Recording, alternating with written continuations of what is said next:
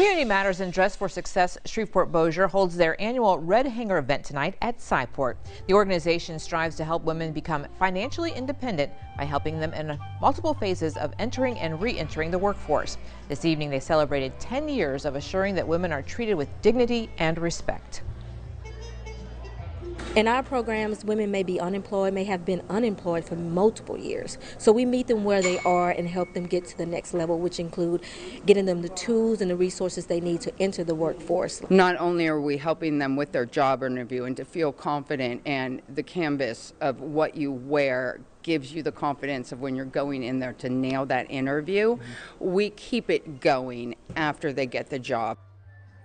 Dress for Success has helped more than 1,600 local women in the past decade, and NBC6 News anchor Dan Jovic served as an escort for tonight's event.